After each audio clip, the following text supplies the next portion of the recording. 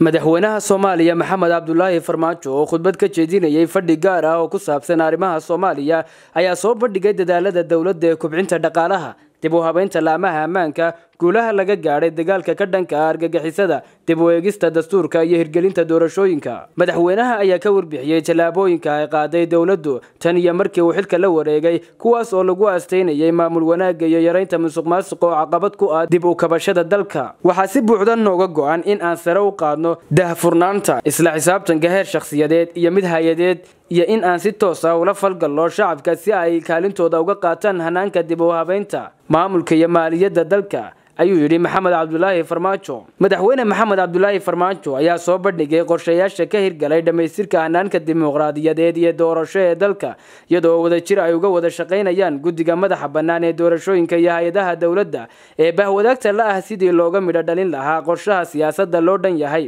guddiga madaxa bannaan ee doorashooyinka waxa ay dawladda federaalka Soomaaliya iyo bahwadaagteeda u soo gudbiyeen xog hordhac oo ku saabsan hawlaha diiwaangelinta codbixiyayaasha waxaan ku rajo weynahay in ay noo suurto gasho qabsoomidda doorasho taariikhi ah ayuu mar kale yiri madaxweynuhu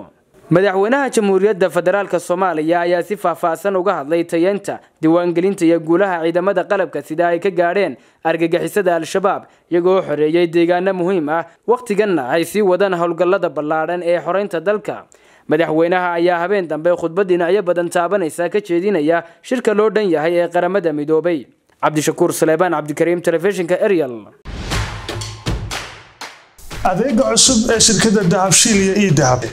haddaba macmil adeegan cusub ee casriga ah waxa uu ku sahlayaa in adiga oo jooga gurigaaga ama goobtaada shaqo aad lacag ugu xawishid asxaabtaada iyo ehelkaaga jooga daafaha dunida